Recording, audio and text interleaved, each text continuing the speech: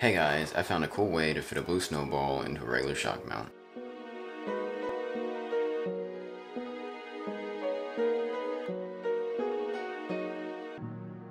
Alright, so guys, as you can see, this blue snowball is resting inside the shock mount.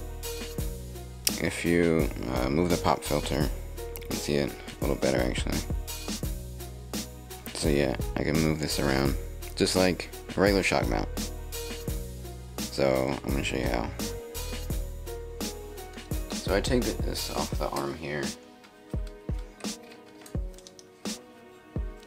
Actually, let me unplug it first. That would be good. Alright, so here you see we have the mic stand, which is over here. And then we have the blue snowball, and then the shock mount here. The shock mount actually came with this mic stand, which is pretty cool. So it's just the shock mount that came with this mic stand. I'll link this mic stand down in the description if any of you are interested in it. And so now you have the blue snowball and the shock mount. So all this is actually is the stand that came with the blue snowball. It actually fits perfectly inside the shock mount here. So as you can see, all you have to do is like squeeze the clips here and put it in. And I took the feet off.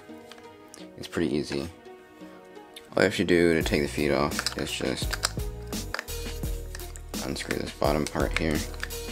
There's one screw on the bottom.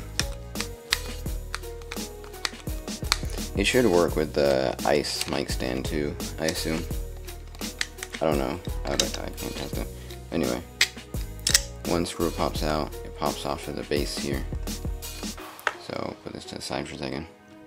And then you have this little thing that you kind of have to pry apart.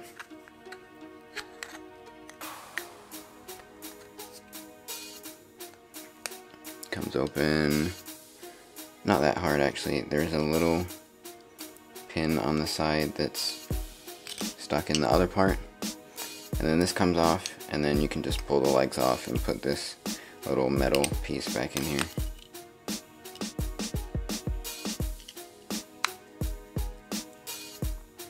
So that's pretty much it. Take the legs out, screw it back up. Make sure you have the rest of the stand it screws into. There's also a little notch right here. They need to line up with the little notch inside here. Should fit in pretty well. And then you just finish tightening it up. Make sure it's pretty tight so it doesn't move around.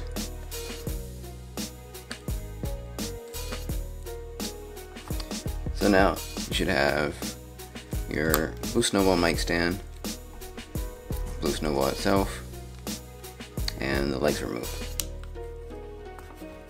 So next step is you can line the logo up, doesn't really matter. I like to just for OCD-ness. Anyway, here, see there, and you take your shock mount. Anyone around this size I guess will work. This is the one that came with the mic stand. So yeah, let me just like squeeze it in there. It fits really snugly, but that's good because you don't want it to fall out.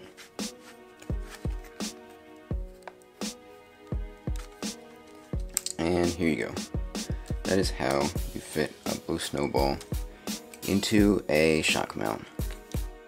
Now you can just screw it onto your mic stand, whatever you have that you want to screw it onto. Oh, you may also need a adapter to fit it onto the mic stand. It should come with it, at least with this one it did.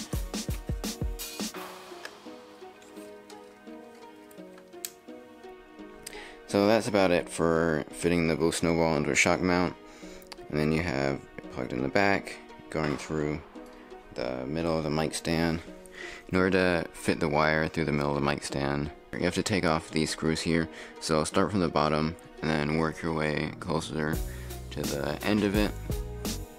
So take off like this screw and this screw, and then like fit the cable in between, and then do the same for here, and then you have a nice seamless cable going through your mic stand into your blue Snowball on your shock mount thing. So this is how you put your blue Snowball onto a regular shock mount.